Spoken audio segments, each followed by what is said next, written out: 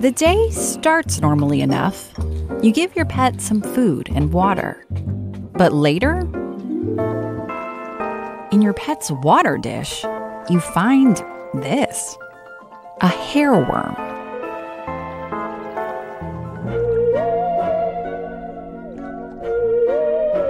It didn't get here on its own. It came out of a little cricket. Don't believe me? Okay. These hairworms are gnarly parasites. They actually control a cricket's mind to get to their home, the water. The hairworm's journey starts innocently enough in a river, as an egg. One of many in this long string. The eggs grow into squiggly larvae, which get eaten by a mayfly larva that also lives in the river. And inside the mayfly is exactly where the hairworm needs to be. The hairworm uses this pointy part to burrow into the mayfly's flesh. Then it curls up and waits. Because really, it's not after a mayfly, it's after a cricket.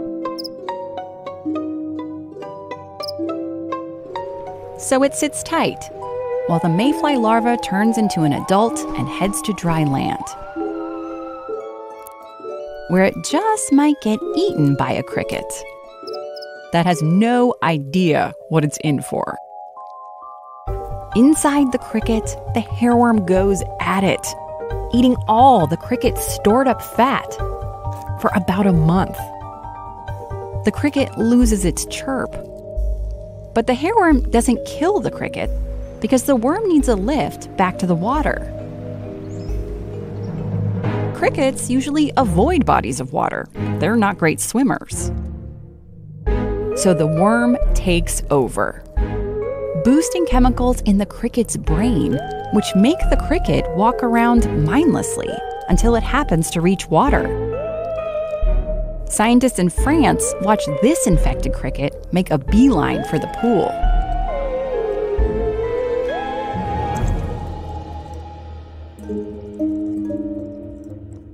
The hairworm makes a break for it. Still going. That's just...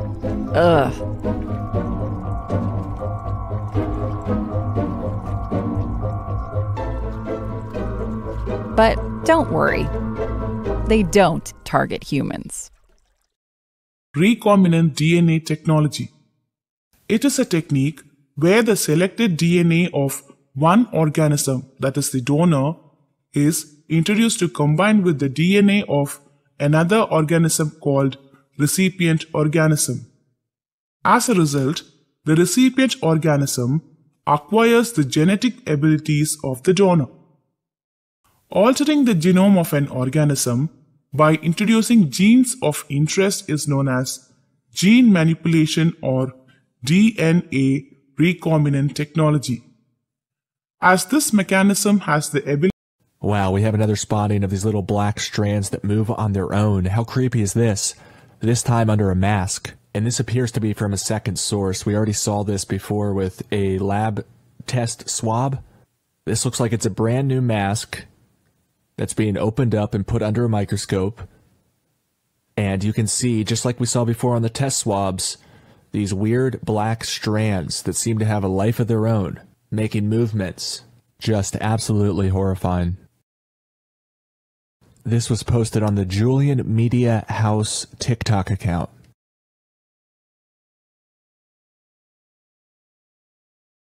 And here's the footage from the last video, full link down below.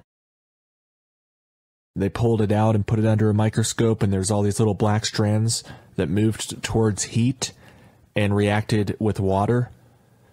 And now we have here with the masks a similar observation made by apparently a secondary source. So let me play all the clips. Just absolutely horrifying. So why are there all these little black strands that move around on both the masks and the testing swabs? This reeks of an agenda. An evil one. So as you can see, these moving threads or parasites or whatever these things are very similar from the mask to the swabs. Please let me know in the comments down below or email me at timtruth@protonmail.com if anybody has any information about what these are. This is Nicole. She's a nurse at BC Children's Hospital, and she's going to show you everything you need to know about how we do a test for COVID-19. Hi there.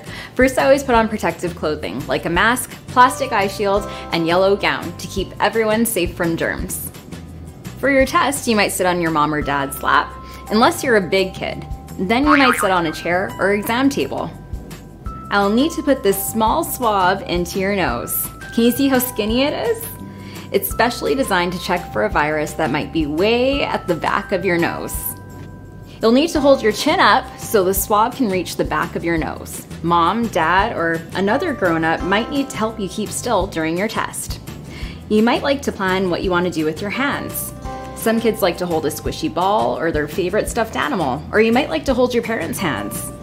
I'll need to measure from your nose to your ear to know how far the swab needs to go inside. By the time you count slowly to 5, the test should be over. 1, 2, 3, 4, 5. That's it.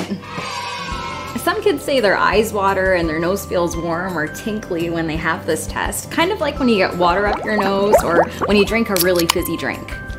And just so you know, having the test doesn't mean you have the virus. To be very frank, there's no politician in this country who's going to disagree with their chief medical officer. They just aren't going to do it. They might as well throw a rope around their neck and jump off a bridge. They're done. I'm telling you the facts. It's very simple. I don't know why I bring all these papers. I never look at them. Oh, when you're giving numbers, I do. I go, oh. I said that. Did you really say that? I just say whatever they write down for me. That's why I look at things.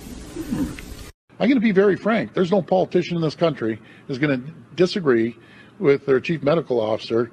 They just aren't going to do it. They might as well throw a rope around their neck and jump off a bridge. They're done. I'm telling you the facts. It's very simple. I don't know why I bring all these papers. I never look at them. Oh, when you're giving numbers, I do. I go, oh. I said that. Did you really say that? I just say whatever they write down for me.